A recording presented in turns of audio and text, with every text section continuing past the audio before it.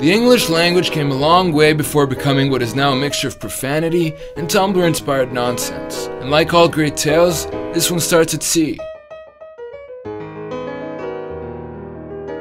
During the 5th century, barbaric tribes from Germany and current-day Denmark sailed across the North Sea and took over Britain.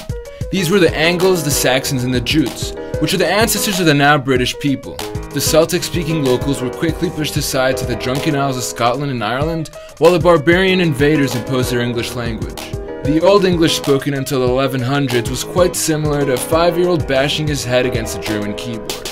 It's impossible to read or recognize, even for native modern English speakers. In 1066, though, the rise of the English language came to a brief stop. William the Conqueror and his Normans invaded Britain and imposed their own French language. For 200 years, Britain was shamed with a French-speaking royal court and an English-speaking lower class. Fortunately for the Brits, though, the 14th century saw the empowerment of the lower-class merchants and a separation from France, and so a French-influenced Middle English rose to popularity in all of England.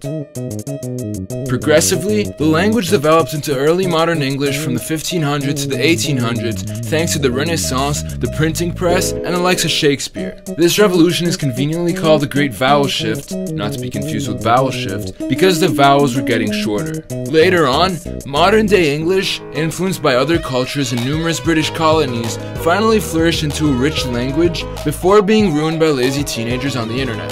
As a side note, the difference between the American and the British English comes from the fact that they each developed separately. The American English was influenced by Spanish, by French through Louisiana, and by West African because of the slave trade. English is one of the most resilient and adaptive languages of our time, and that's why it's so popular. It's expressive, easy to learn, and so widespread that it's become an international medium of communication, surpassing geographical and cultural boundaries.